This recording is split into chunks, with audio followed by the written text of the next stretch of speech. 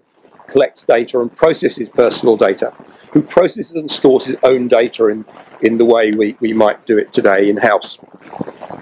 Also on the right, we have the PII principles, the individuals whose data is being processed, and their rights are usually set out in PII law and a regulation. And I won't go into the detail of precisely what the definitions are of these guys, these people. You can look at that later. But then we have to ask what changes when you outsource processing of that PII into the cloud. First of all, what you have is a contract between the controller, who now processes and stores the data in the cloud, and the cloud service provider. What doesn't change is in most legal obligations, the controller who has and processes the data, the legal obligations remain with the controller. They don't usually fall on the cloud service provider. And so the only way to govern your choice of a cloud service provider is to find somebody who is well governed and to build that into contract, that this is what you want your cloud service provider to do. And that is what ISO IEC 27018 is meant to do. You'll see the dotted line is around the cloud service provider who provides the PII processing, the contract, and you get certified for conformance to a standard, and that standard at the moment is ISO IEC 27018, and I'll tell you a little about where that is. Okay, let me tell you a little bit about the content of ISO IEC 27018. 27018 was created by, first of all, stage one, finding all the European laws, usually derived from the Data Protection Directive, that are applied to cloud processors of personal information.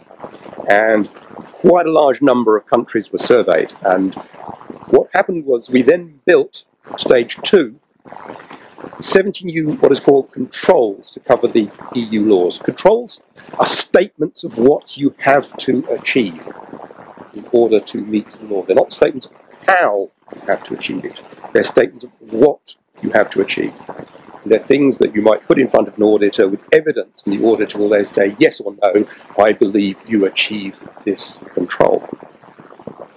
But one thing I have to say is that the current Data Protection Directive and its implementations in law around Europe is not very cloud friendly. It's got a number of assumptions built into it that really come from pure data centers or outsourcing.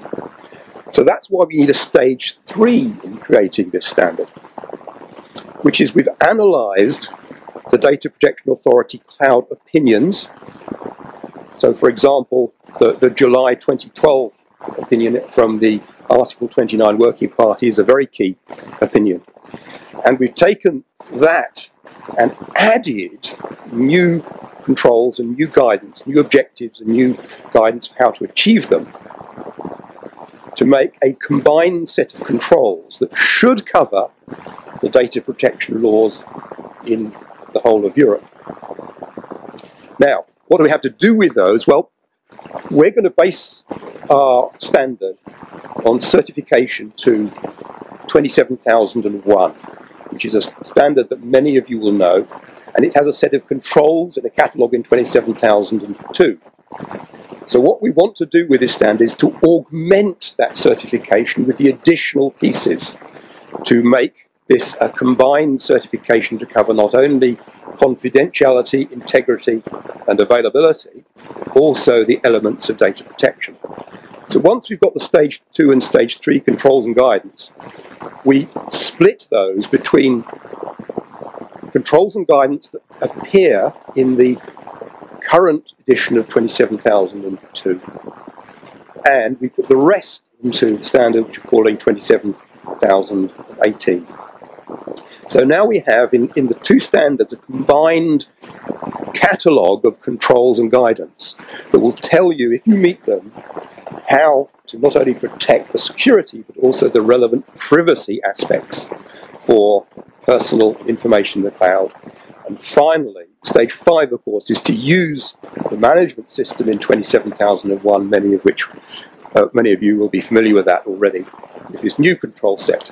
So if you're already familiar with and doing 27001, the extension to add the new controls from 27018 should be relatively simple. The current progress and status is as follows. I won't go through the details, but we started this in a study in July 2011, and we're now getting to the point towards the bottom where we have committee draft 1 comments due in October, this month, in a meeting in Seoul, which is where I will be next week, and I will be consulting Olivier further on that matter after this meeting. And we may then get a final committee draft in April next year and be published shortly afterwards as a draft international standard. This thing could change. Standardization is never quite perfect in its scheduling. But here's the summary. We believe that the cloud provider market already knows and invests heavily in certification to 27001 using the controls and control objectives in 27002. So it's rather advantageous to create this confidence in the cloud industry by basing cloud provider PII protection certification based on that and extending it to 27018. That's based on the current EU law and no more. We're trying very hard to make sure that no extensions are put in, so that if people are currently processing data in compliance with the law, they should have no problem getting on the bandwagon of compliance with 27018. But we do have some data protection experts who'd like it to go further, but we're trying very hard to not do that. And what we're trying to create is a really practical base from which to start creating confidence in both the regulators, the customers as well, that clouds can and do process personal data well. And by doing it this way, we're likely to be attractive to existing cloud providers, scale well, economically viable to develop the additional accreditation and certification facilities, and then continuously improve once in place. So that, ladies and gentlemen, is me. I think I now hand back.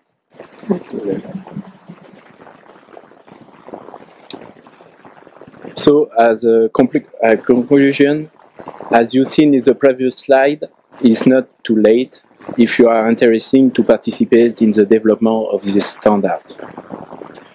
We have in Luxembourg a local chapter for ISO 27 chapter, owned by ILNAS. And of course, if you are interested to join a European Data Center Association, do not hesitate to contact us. Thanks.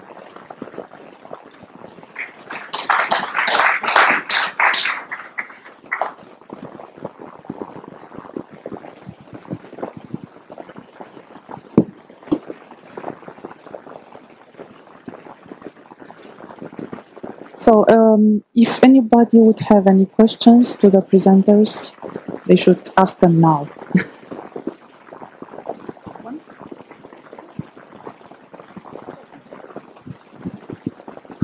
Thanks for your excellent story, Frits Veldink, Cumulus Trust.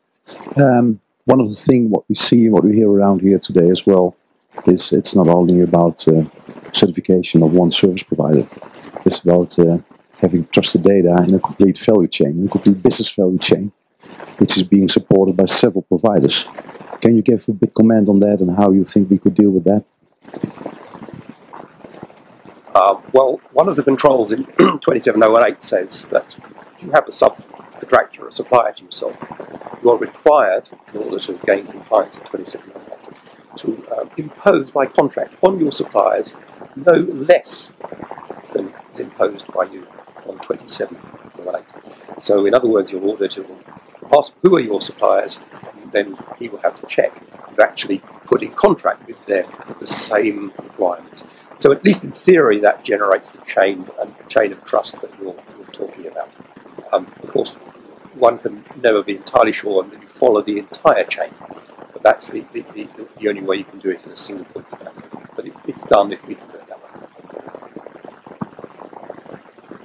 There's another question here.